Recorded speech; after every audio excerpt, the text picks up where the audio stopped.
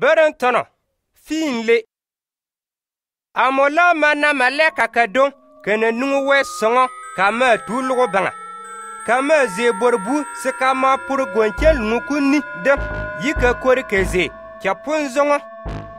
Kama ja prenyon kankala den kavo, se ka je vu, ka de gwenche lungukoni. Se ko ta wadani, bena muro. Prenyon kom konto, moye besan kunya kalo, na manga ka wara fanga ta.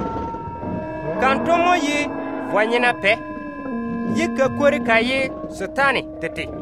Maleka kama deko, gwenche lungukoni kapi. Kama dari, ka kone bono dini, se koye wane, kunumi. Koda gane logo banga, titina ba. Suku vuku yibena murokom, ne utita. Manga kan konto na ke, ko manga sibe bole ko, ba yare, manga fanfin yirani. Amoma dari ana para jangwano, yinone je te bangani. We ma pabadan, sibe di nona tani.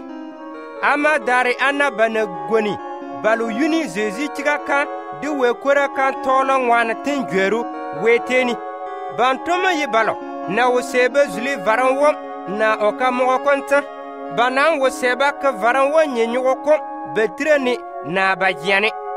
Bama jori bebi bananguya, yiba toye be di pare, di Jésus Christ, siku yi benamuro.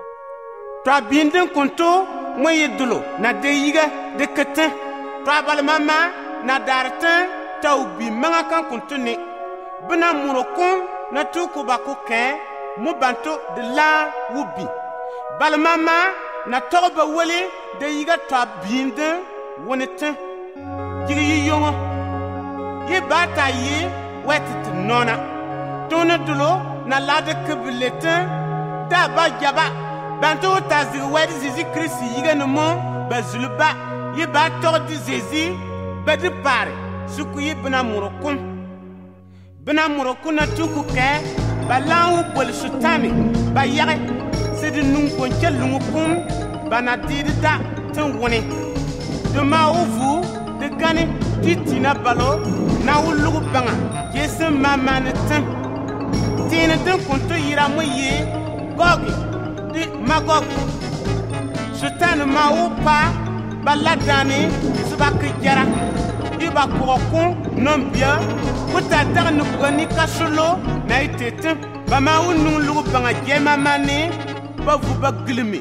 We nona ban kurokun, na lardani, metin. Tuyo kon konto, mwe ye kulo, we na shwezan zantin. Minila, manu weyu, ne deba. Di kyoy, we duna ban kurokun mama. Ba ma dari, ba dulu sultani, na gambatan, bati, minne niyo kulo, na jiri kirbitin wuni.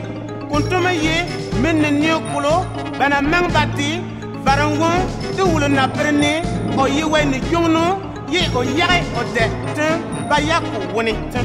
Ba mama o tawo menten wuni, ba yare wiyari titi mama mu, sukute ve manga kalo, na bati ten. Amoda manai, pare jangongo kamunu kolo. Na yine pungotan, de wulo ne je ko banganetan. Diga banga de weyu mama madri, dike o yigani. Yete da tere. Amoma na balona tkatan, de dera de ne bona mama. Bazga pare jangongo kun yigani. Bama puru tano, sibeni.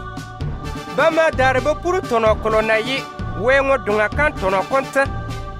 Bama di toa bantane, se kombandi, banake kolotan, ne nene kona pupuni kutungu tano tan wuni tita.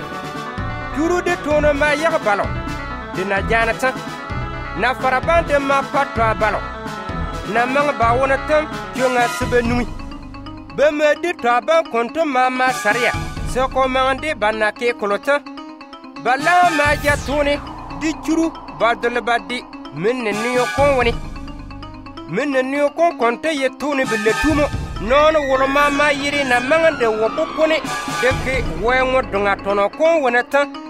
Badule kun tutu badi minne niyo kon konto wone mo.